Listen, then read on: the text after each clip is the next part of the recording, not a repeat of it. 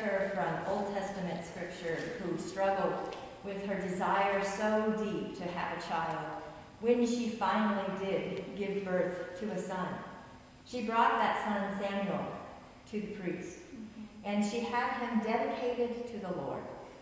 And in a similar fashion, Mary and Joseph, grateful for the gift of their child, Jesus, brought him to the temple at the appropriate time that he might be blessed and dedicated to God, even as they as parents gave thanks for the gift of this child. And so in good company, you have come to the sanctuary where you worship God, and you have brought Mateo in order that he might not only be cherished and seen by his church family, but that he might be dedicated to God. And so I ask you simply some questions as parents, as you think to the future that Mateo has with us and with Jesus your Christ and with you as a family. Do you promise as parents, by personal example, family practice, and the things that you say to Mateo, to show him the joy of a life in Christ? If so, will you say, we will? We will. And will you, by family practice at home, continually uplift the presence of God in your family life, showing Mateo that God is with him always and will never forsake him? We will. And will you continue to give thanks for God as you are on this day, as he grows and matures and becomes his own person with his own ideas, even differences with yours? Continue to give thanks for the blessing that he is. We will. And the full name of this child? Mateo Rafael Jimenez. Mateo Rafael Jimenez. A new member of the choir, from what I can hear. Is it all right? Yeah, of course. I think he 20 weighs, pounds. he weighs more than my kid Laura did at 18 months. So he's doing great. He's doing great. Mateo Rafael Jimenez, with great joy, your church family blesses you. And we know that God blesses you. May you grow in wisdom and stature in the light and love of God. Amen. Amen. Good boy. Will you pray with me? Gracious God, it is always a gift to receive a child in our midst.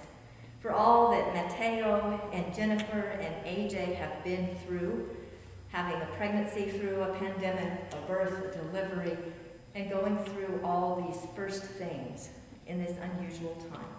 We know you have always been with them and always will be.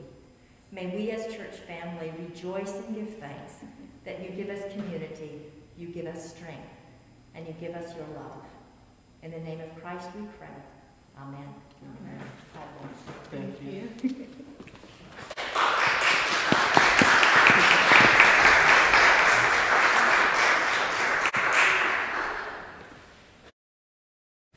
Our timeless God is with us here, keeping before us the faith of those who have gone before. On this All Saints' Day, we remember those who have shown us the way, who have shown us the truth, who have shown us the light of Christ. And even as we give thanks and welcome a new child of God into our midst, we remember the past and we are grateful. Let us worship the living God from generation to generation. Amen.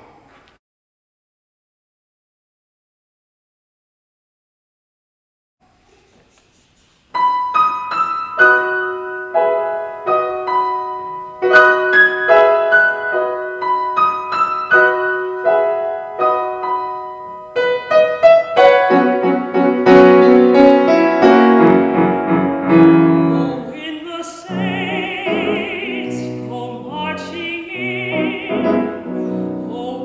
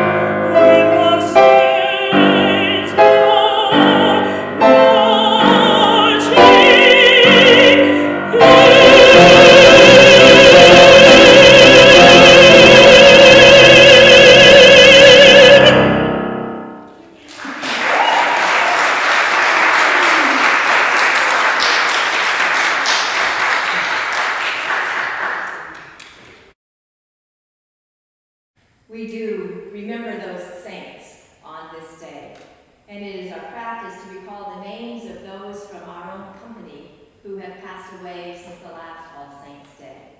And so we remember today Bill and Carol Decker, Donna Applegate, Melanie Barrett, and Joanne Amaker. Will you join me in prayer as we give thanks for their lives of faithful witness?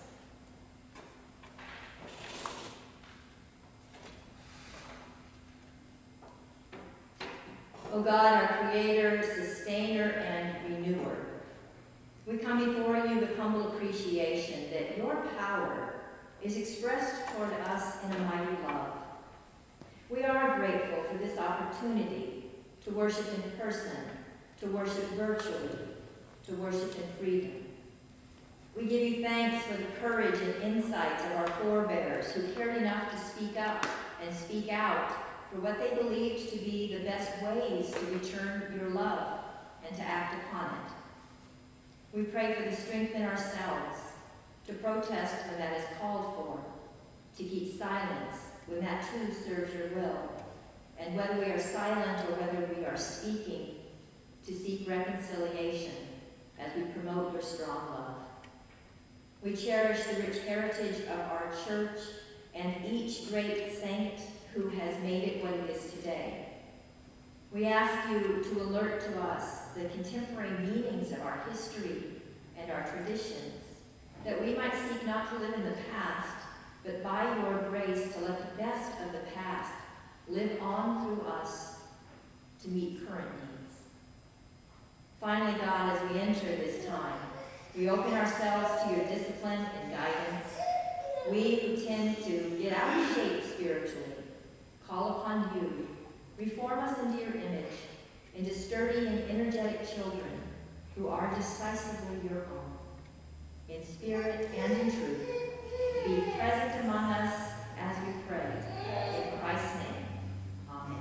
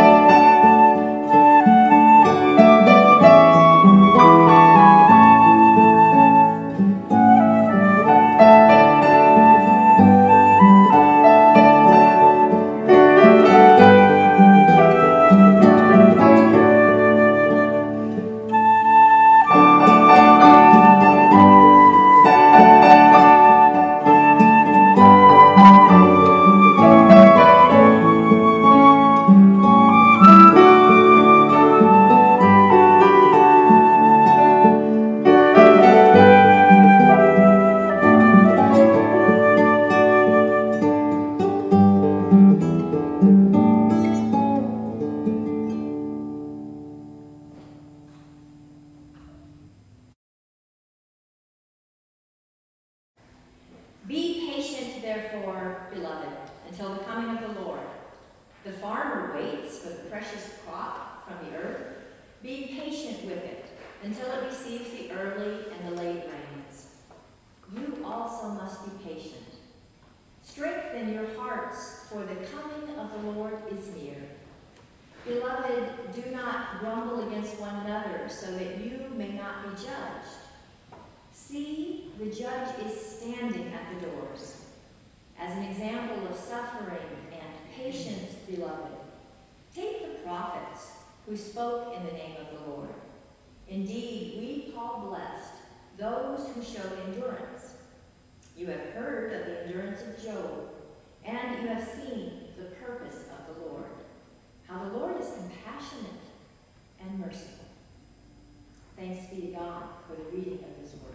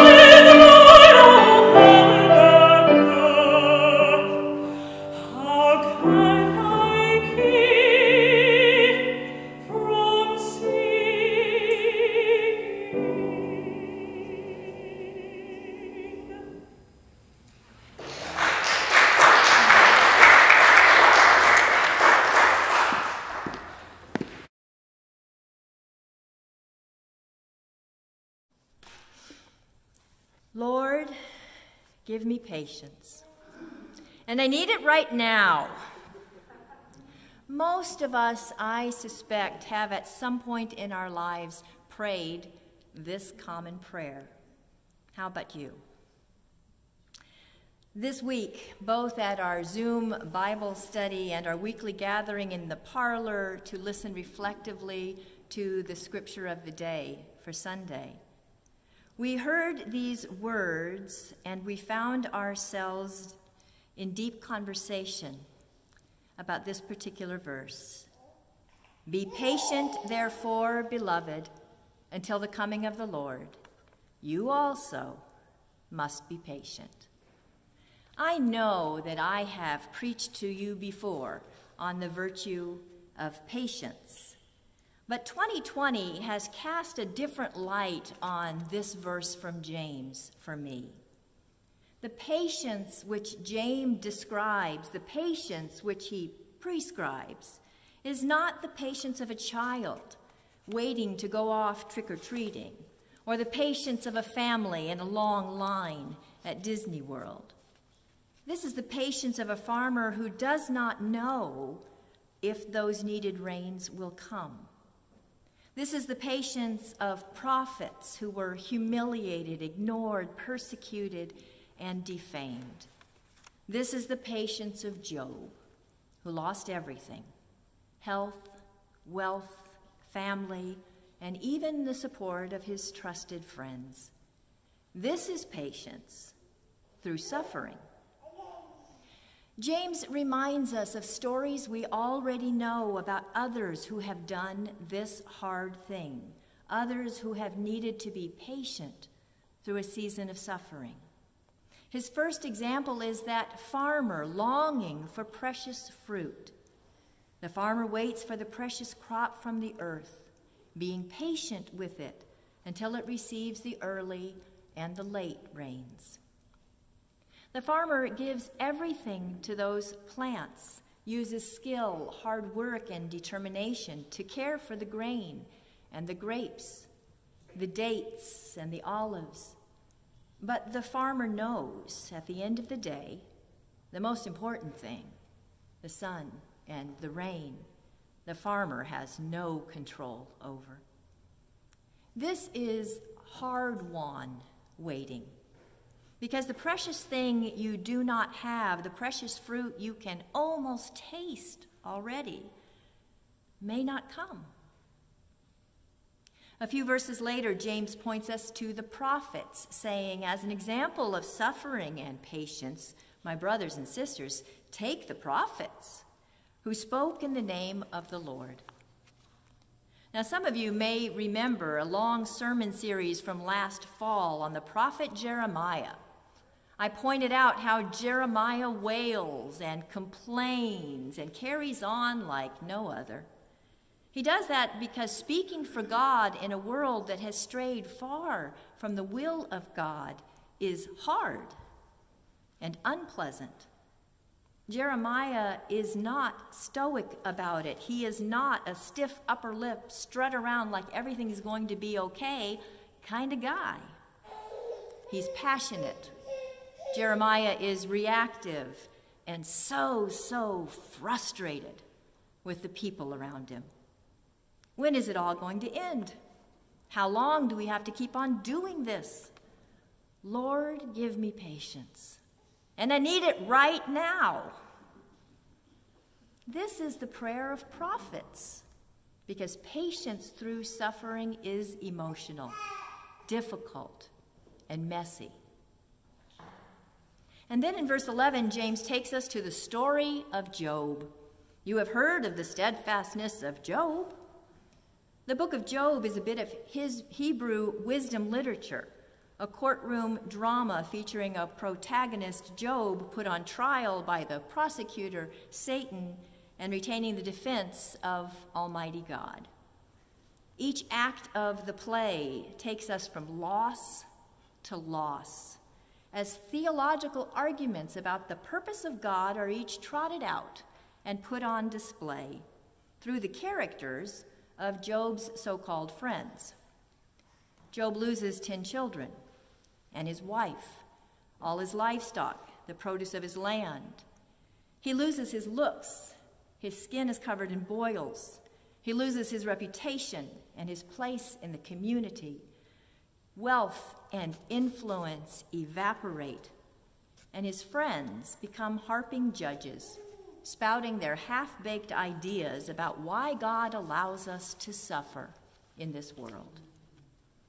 And yes, Job is steadfast, choosing not to curse God and die. But go back and read Job. Job struggles. He brings every part of himself to the battle for his life and his life's meaning. And this epic struggle through loss, even in the midst of confusion over where God is, in the midst of it all. Job does not give up, but instead directly confronts the Almighty with all of his questions and all of his pain. And that is what is remembered as the steadfastness of Job. Not a stiff upper lip, not a Pollyanna view. Patience through suffering. is endurance and steadfastness. So how do we find our own patience and steadfastness to endure our trying times? Where do we even begin? This week, several in our Zoom Bible study zeroed in on a particular command from today's reading, which in our cute little picture journals is translated, "Establish your hearts." That instruction sent me searching through Scripture, looking at the many passages which speak about the human heart, a favorite image of the prophet Jeremiah, and a word which also makes frequent appearances in the teachings of Jesus. The heart is the great foundation of our faith. Jesus says that our gracious or unkind words proceed from the heart. Jesus says where our treasure is, our hearts will follow. And the pure of heart see God. And out of the good treasure of a pure heart, good is produced. Establish your heart, James pleads with us. So I also went scrambling to look at that word, establish, translated differently in different versions, but I liked it from the English Standard Version. To establish is to set up on a firm and permanent basis. And the related word, foundation, is defined as an occasion when something is established. So while reflecting on this phrase, establish your heart, the picture which would not leave my mind was the foundation, which Ed has been building on our farm for a new greenhouse. With painstaking attention to detail, he has been measuring and squaring, measuring and leveling, digging deep into the dirt and sinking posts, settling the posts with gravel, and then measuring and squaring and leveling all over again. All to be sure that when the joyful time comes to erect the greenhouse walls and windows whose shipping I am impatiently awaiting, there will be a proper foundation to build upon, firmly established. But let's face it, winter's coming. The late rains have interfered. The ground has been hard, then wet, now cold. The decking requires careful measuring and cutting. The wood must be stained and sealed so the decking can be completed. And the greenhouse company doesn't guarantee that the structural parts will even get to us before April. Everybody in the U.S. and Canada, it seems, got excited about gardening this year. And that small family greenhouse business has seen their orders more than triple. Supply chains have been interrupted. You know the story. So we must be patient. One thing's very clear. This is not the fun part of building a greenhouse. More than once, I've come home from work, looked at the evolving foundation, and asked, "Aren't you done with that yet? Where's my greenhouse?" James says the implanted word has the power to save your souls. And that caught my eye.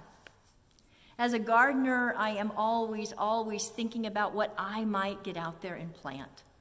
The point of getting a greenhouse for me is to hurry up the process of me planting, to get a jump start on an eventual harvest. I want my garden and I want it now. But this is not that season.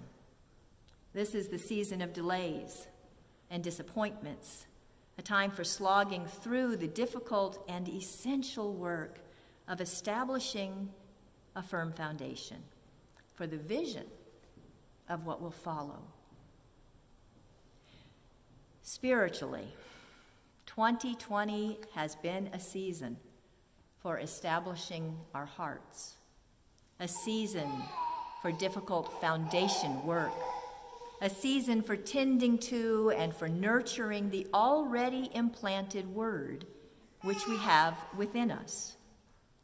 As the pandemic surges, Important elections loom, travel plans are canceled, and family gatherings postponed.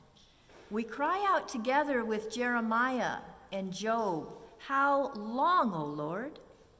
Do we have to do this forever?" And the wisdom of James echoes back, "You also must be patient, so establish your hearts." Amen.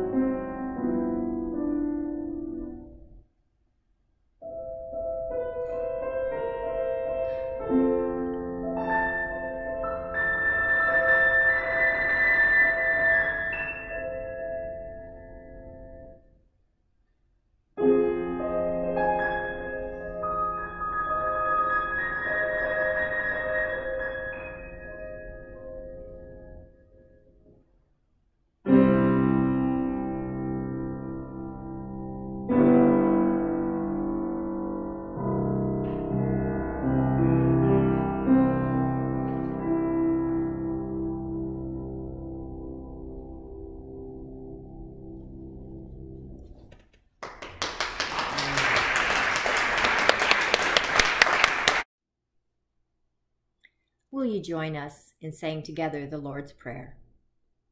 Our Father, who art in heaven, hallowed be thy name. Thy kingdom come, thy will be done, on earth as it is in heaven. Give us this day our daily bread, and forgive us our debts, as we forgive our debtors.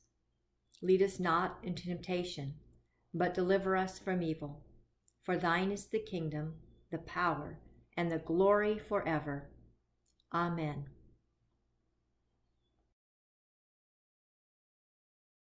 If you will pull out your communion kits, this is the time in the service when we are reminded that what is horrible trouble can be transformed by the grace of God into life and love and a new way of being with one another.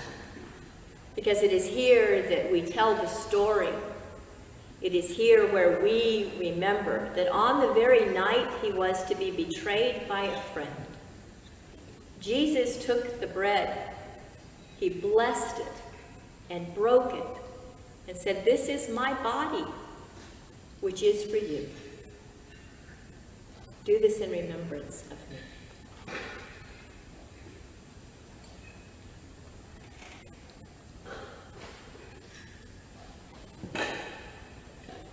And likewise he took the cup after supper, saying, "Drink of this, all of you, for this cup is a new covenant, poured out in my blood for the forgiveness of sin. As often as you eat and drink, remember me."